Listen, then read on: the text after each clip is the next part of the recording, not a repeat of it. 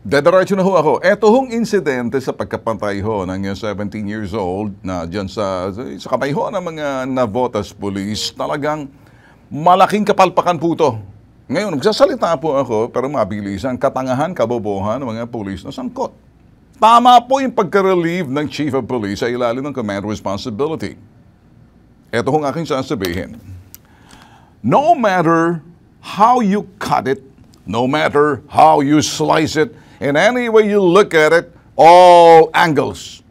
Walang puwang sa PNP, Philippine National Police, ang ganitong mga klaseng police, mga nasangkot. At the end of the day, makalipas po ng mga buwan, years gone by, itaga nyo sa bato mga bossing. Mauulit-ulit ito. Kung talagang siseryosohin ho, talagang, eto ho, ikaw magsasalita, no? Ang susi ho'y gawing standard operating procedure ng mga Philippine National Police, pagsuotin lahat ng mga body-worn camera kapag nasa field during the operations with proper mission order sa kanilang hepe. Tiyak, mag-iingat po sila dahil makikita ang kanilang mga kinikilos. Ganun po. Alam niyo sa bansang Amerika mga boss, yun ho mga pulis doon ng mga 2017, 2016, 15 pababa. Marami pong pang-aabuso, panlalabis po ng mga pulis Amerika sa Wisconsin and any part din sa ibang parte ho ng state in the United States. Inuunahan po sila ng mga mamamayan by getting cellphone, parang sa kanilang police brutality, blah, blah, blah. Yung pong gano'n, ang ginawa po ng mga pulis, ginawa rin po ng bansang Amerika, i-defund yung mga pulis, bawasan ng pondo, kaya tumas din ang krimen.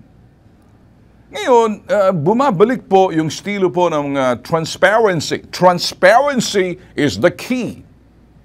Command responsibility is the key.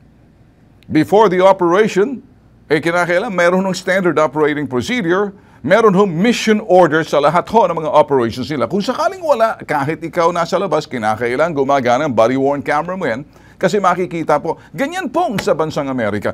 Bihira po ito sa atin dito yung mga rumiresponde mga polis kasi ang nakikita ko lang po yan sa Quezon City po ni Josefina Belmonte, pero magaling po dyan sa Quezon City.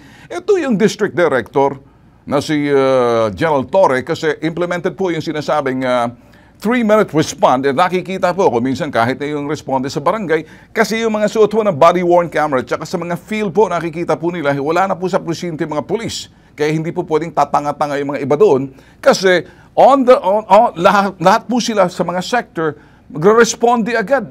Yung teknolohiyang ginagamit, yan po sa Quezon City ng QCPD. Sa ilalim po ni Josefina Belmonte, hindi si Joy. Pareho lang pala ata yun Mas gusto kong sabihin, Josefina, kasi magaling yung mga pulis niya, pero hindi under ng Quezon City Police. Although nandun yung 122. Ngayon, ano ho yung aking sinasabi rito? Kapag suot po ng mga pulis ang kanilang body-worn camera, mag-iingat po sila dahil hindi na pwedeng borahin, hindi na sirahin. Kung lahat po sila by team, sumusuot po yan, in all angles, makikita po, kapareho po niyan. Responde lang po yan. And then lahat po ng mga CCTV sa lugar, gumagana po sana. So all I'm saying mga boss, isipin nyo lang po, ano po ba talagang pamantayan ng mga puliso natin when they're doing the operations? Approaching po yun, ito'y gusto nilang puntahan.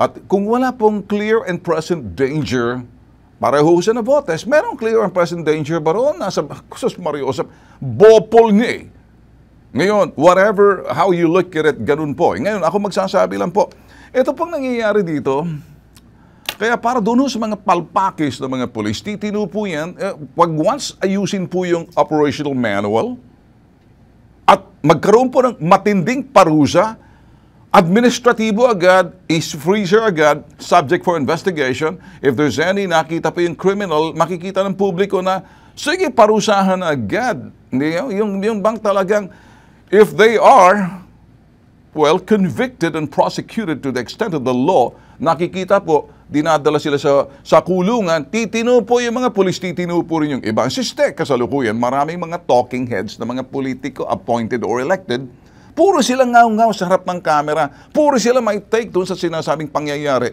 Ay, Quezon City po yan, magagaling po yan, mga yan. Yung ibang mga pulis po natin, kaibigan po namin, naniniwala po ako sa ating law enforcers. They're not perfect, yung iba, karamihan po, magagaling.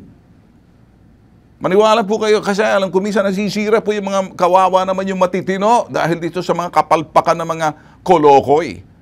Eh yung iba kasi pag ganito issue, papogi agad, ang daming salita sa camera, kanya-kanya silang pananaw, may kanya-kanya silang solusyon na nangyari sa kapalpakan pero hindi na implementa. It all goes into narratives.